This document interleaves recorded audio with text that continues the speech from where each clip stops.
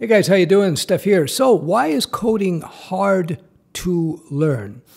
The answer is probably going to surprise you. Before I give you the answer though, I'm going to give you a few learning tips to make it easy to learn how to code. All right? So tip number one, do 20 minutes a day. That's the discipline. The discipline is you're going to do 20 minutes a day no matter what. You do that 20 minutes a day. Now some of you are probably thinking, is that all you have to do, 20 minutes a day? Well, no, but what the 20-minute-a-day hack does is that it gets you to the table so you can start writing code. That's the key. You got to be consistent. So think about it this way. If you know you have to sit down to do 2 hours, there's going to be a lot of resistance to do that 2 hours of work, right?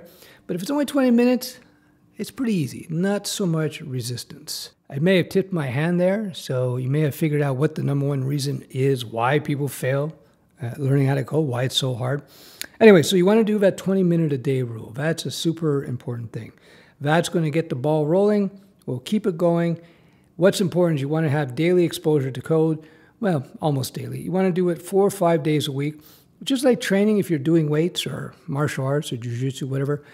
You got to give yourself some time off so that it gives your brain a chance to assimilate the information that you're picking up. So 20 minutes a day, 4 to 5 days a week, take some breaks. You see, the more often you expose yourself to the code, the more likely, well, not more likely, your brain, when it sees something daily, it starts saying to itself, hey, that's pretty important stuff. I better put some brain power into learning this stuff. So a little bit every day goes a long way for you to learn how to code. Number two, you got to write code. It's very important that you don't become a theoretical master, the mistake I made early on in my when I was learning how to code. You want to start writing code on a daily basis, say 5 to 10 lines of code. So you sit down, you do your 20 minutes, and you see you're at the 10-minute mark. You don't want to sit there and passively watch videos or just read about it. Oh, well, that's okay to a certain extent, but it's so important that you actually write the code. So sit down, write that 5, 10 lines of code, whether it be JavaScript or Python or whatever language you decide you want to learn at first. Writing the code has a huge impact in terms of how quickly you're going to learn the stuff. And believe it or not, by writing code, even code that you don't understand, this is going to lead you to more quickly understanding it. By writing code, you will come to understand it. Even code you don't understand at the time of writing. So write code daily. So tip number 3, which is actually the number one reason why people find learning to code so hard, it's emotions. Lack of emotional discipline and control. Unfortunately, due to the way education works for most of us, we are taught to fear failure. We are taught to fear trying because, if you fail a test, for example, whether it be high school, elementary school, college, you fail a particular test, very damaging for your overall grades. If your grades are overall damaged, it could have an impact for the rest of your life. This, to me, and I've been in education for 10 years now, supplying curriculum and software to schools for over a decade. This is stupid. This is asinine. The most successful people in life try something, fail, get up, try again, fail, get up, try again, fail, get up, try again, succeed. Unfortunately, the way the school system works, we are literally trained, programmed like dogs to be afraid of trying something new. So what happens, that results in imposter syndrome. You're writing code, you don't quite understand it, you're confused, then you see people online, they're writing code super quickly, but you don't see is that they practiced it many, many times before they showed you, or maybe they've been doing it for many years. So it leads to imposter syndrome. We also live today in the TikTok, Instagram environment where we want instant gratification, instant gratification. If I don't get it right away, our brains are literally conditioned to find it difficult to have to spend time to learn something. That, by the way, is your first tactic, emotional tactic here, lizard brain tactic, is that when you come across something that's hard, that's difficult, that means it's valuable. So that should spur you even more so to want to approach that which is hard. Coding is a challenge for most people at first because of the nature of what coding is. You're probably going to be working in an aspect of your brain that you haven't used too often. You know we have a left-right brain, right? And if you don't practice coding, you don't do that kind of work, your brain's just not used to it. If it's not used to it, it's like, there's resistance to learning it. So unless you're one of those individuals who's sort of inclined to that kind of stuff, you're going to have some resistance. So you're going to hit that wall. People get frustrated. We live in the TikTok environment. We got TikTok brain. So you got to push through that. You got to push through that. I'm going to give you some tips on how to push through that. So the number one thing to do is to recognize that anything that's hard has value. So you come across something that's hard, that means it's valuable. That should help incentivize you to keep pushing towards your goal. If something is easy, it has no value or very little value, right? That's why when you see people who do those hustle videos and how you're going to take a skill set that takes 1 week to learn, but somehow this is going to make you a lot of money, it makes no sense. Hustle is good, but you got to hustle with value. Hustle with valuable skills that are harder to acquire, right?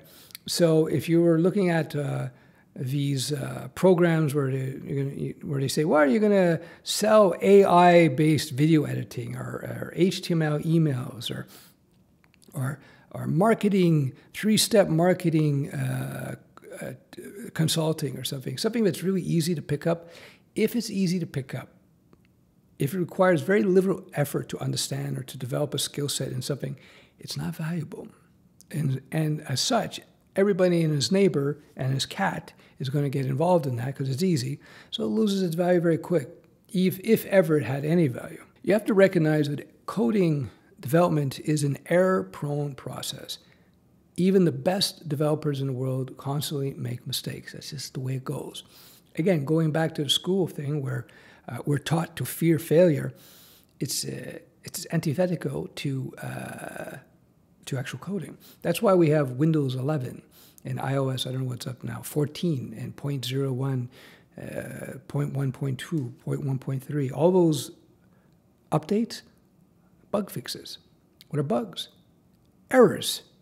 Errors made by some of the highest paid developers in the world. So don't worry that you're going to be making errors in code. It's normal. In fact, I advise people to use errors and to create errors on purpose to help you to become a better coder. So don't be afraid of making mistakes. Don't be afraid of making errors. If you're making errors constantly, especially in the beginning, that's okay. It's new. You're going to have imposter syndrome, at least some of us will. And just ignore that using some of the techniques that you're learning in this video. You want to associate positive things to coding. So when you start hitting roadblocks, it starts getting frustrating, do some deep breathing, calm your lizard brain down. And in your head, you got to start positioning coding in a positive light. So what do I mean by that?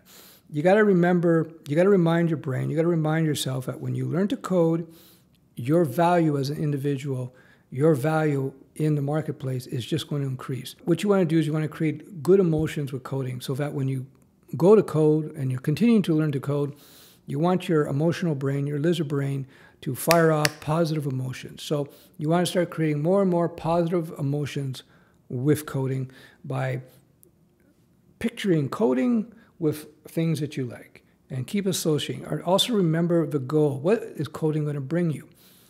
The career, the financial independence, all this kind of stuff. You got to remind yourself of the reasons you're interested in coding and why it's positive to become a pro developer. So you hit those hot spots, those hard spots rather. Remember those positive associations. Remind yourself why coding is value. Remember that anything hard has value. If it's easy, it's not valuable. If it's hard, it has value.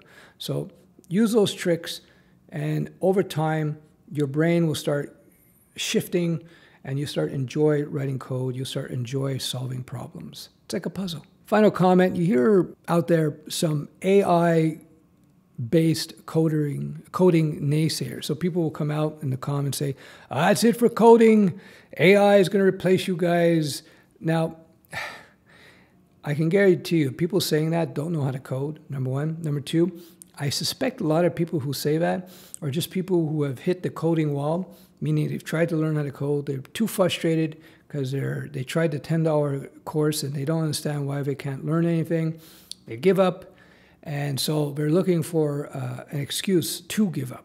So they say, coding's finished anyway, who cares, you know? So they poo-poo it because it's hard for them. So I can tell you, as I said in several videos, AI is not going to replace coders anytime soon. And in fact, I have seen technologies prior to AI in years past, which were, up to this point, far more impactful than coding is vis-a-vis, that AI is rather, vis-a-vis coding. Let me say that again. I have seen a few technologies come out in the past that are far more disruptive to coding, as it was then, than AI has been so far. Like, it's not even close. I'll give you an example. WordPress. Like, WordPress. Yeah. Prior to WordPress and other content management systems, people were building sites with raw HTML, some CSS. They were just building it from scratch. It was always from scratch, building up these information sites, these magazine sites. Then content management systems came out, and all of a sudden, building these type of sites with raw HTML and CSS, that became a thing of the past because it would be crazy to do that with raw code when you could do it with WordPress. Did that kill development? No, not at all. It actually exploded a whole new area of development, the content management expert, the WordPress expert, the Drupal expert, etc.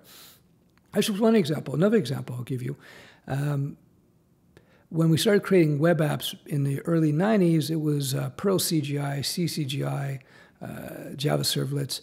It was a style of web app development that was dominant. Then something came out called active server pages, which is a page-based paradigm of development. It's what we use these days for the most part. And that replaced this old way of doing things because it was hyper-productive. It was literally 10 times more productive. In 1/10 the time, with this new way of building things, building web apps, you could build something in 1/10 the time. It was that much more productive. AI does not give you 10x productivity gain, not even close. Anyway, I can go on about the AI and coding. Don't worry, it's not going to destroy coding. It's just something you embrace in development, that's all. It's not going to give you, as I said, it's not going to give you a 10x boost, meaning eliminating all the junior jobs. It's going to give you a decent boost. So there you go. If it isn't clear, the number one reason why coding is so hard to learn is because people have to learn to control their emotions as they go through the process, because it's an error-prone process. It's not super obvious. We have TikTok brains these days, so we don't have the patience as we used to. Just sit down, do the 20-minute-a-day rule, as I suggested, and the other things I talked about in this video, and yeah, you'll be fine. You'll learn how to code. It's very rare that I meet somebody who's not intellectually capable of learning this stuff. The big problem, 99% of the time, is all lizard brain. It's all emotional. I'm Steph. Some people call me Uncle Steph. I train people and mentor people in coding, getting jobs, how to write code to begin with, how to become a freelancer, how to start a SaaS business. Everything I teach, by the way, comes from personal experience. I'm not a theoretical guy who's read a couple of books and then giving it back to you. I actually have a long, verifiable track record. You can check me up on Studioweb. Just look up my name, Uncle Steph. And yeah, there you go. Don't give up. Don't give up. Just keep doing that 20 minutes a day. You'll get there.